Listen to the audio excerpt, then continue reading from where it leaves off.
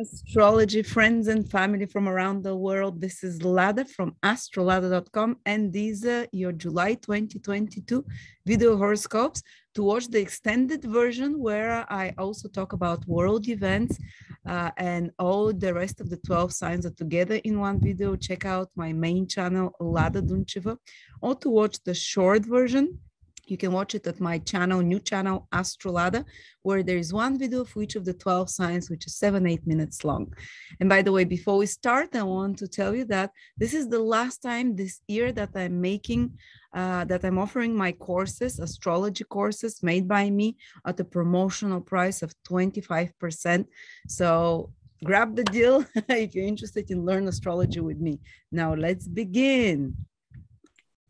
Aries, July 2022, we're using tropical zodiac for Aries, sun, moon, or ascendant.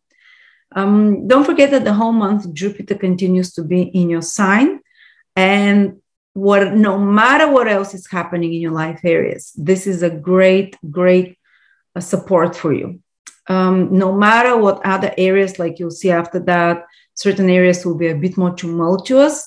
I would say almost to the end of the summer, there is strong protection around you because Jupiter, the great benefic, is spreading its wing over you, watches over you.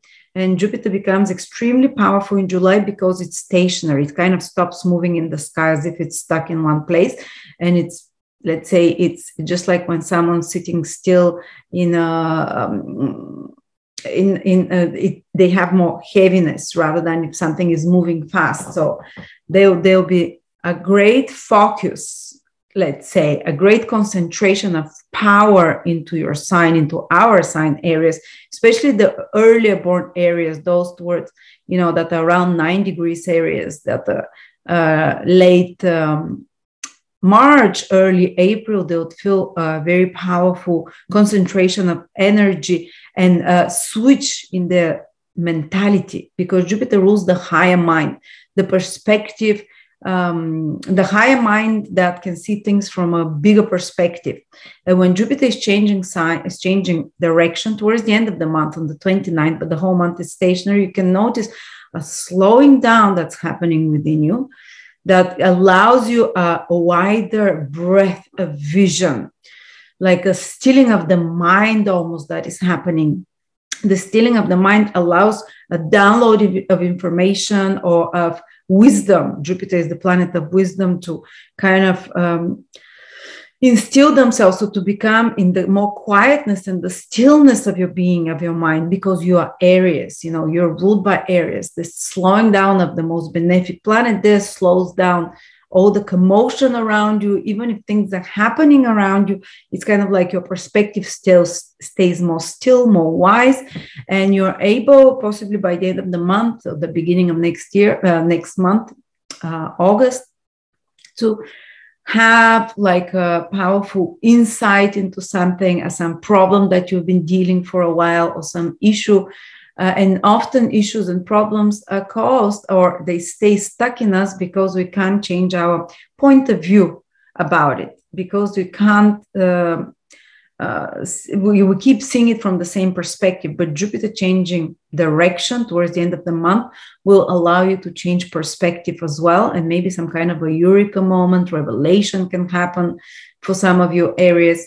But it also indicates that some opportunity from the past, from the end of the month, will come back, will grab your fantasy, your attention, to be worked on again. Something that you've thought about already, something that you started before but you haven't completed, something that needs you for the next 4 months almost, while Jupiter is retrograde, to really put some extra work on it, to see it, and Jupiter will give you the opportunity to see it from a higher perspective, different perspective than how you imagined this opportunity would be. So at the end, it will turn out somehow differently when Jupiter turns direct again towards the autumn.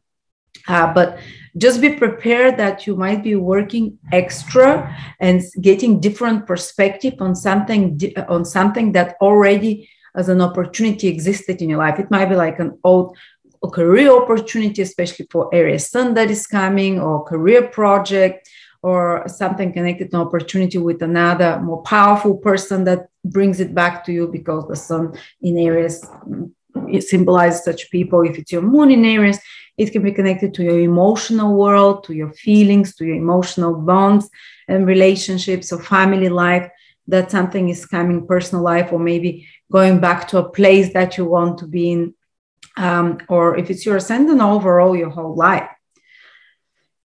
So interesting, especially powerful it will be for Aries born around 7, 8, 9, 10 degrees. Check out the degrees that you have. All right. Then Aries, you're going to have on July the 13th. On July the 13th, there is a full moon in your 10th house with Pluto.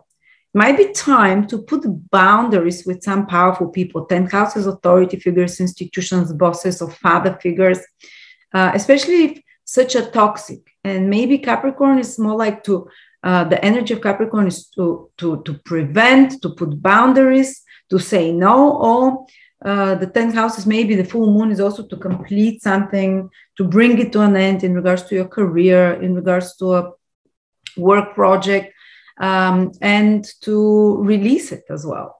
But Pluto, because it's with Pluto, there might be some powerful, let's say, clashes with authority figures, with bosses, or with institutions that you might feel overwhelmed or overpowered by such.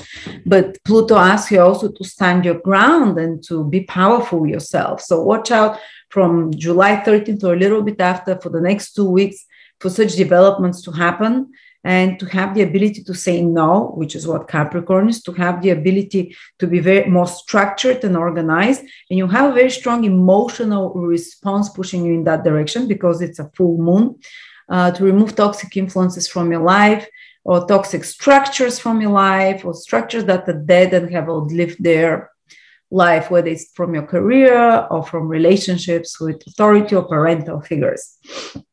Or to complete some project as well, and to see the results of it. And towards the end of the month, there is a new moon in Leo in your 5th house, which Aries will probably enjoy a lot, because it's trine Jupiter from your sign. So you're going to start feeling a lot excited towards that time, and new opportunities will appear, like a creative project, and you have to grab it as well. But actually, because Jupiter is retrograde, making a trine to it, so something that you already have, like opportunity or skills or resources or ideas, will help you implement that new idea that comes into your life. So keep this in mind. And something good can happen and positive. That's the birth of some new opportunities regarding your children, or some new opportunities or renewal of romantic life, because this is the 5th house, some romantic experience that you have that is very enjoyable and pleasant and excitable for you as well. And also 5th house is to have fun, to enjoy yourself, maybe to do some new hobby or some new parties, going out, adventure around that time, shining, being in the center light, being in the spotlight, attracting attention, being more flirtatious, being more magnetic. This is the 5th house, makes you more magnetic, more others want to be around you. You shine like a sun somehow. You can feel quite good towards the end of the month. I would say after the 23rd already, July. And the last most important thing that's happening is that there is a huge conjunction, a very rare one, between Uranus, Mars, and the North Node in your 2nd house Aries. You're going to probably feel it the whole month, but something new is brewing, and it escalates towards the end of the month, the beginning of the next one. But there is a new beginnings, powerful new beginnings. All 3 planets are planets of something new, might be even a bit shocking, surprising, very sudden, very fast, connected to resources, finances, material matters.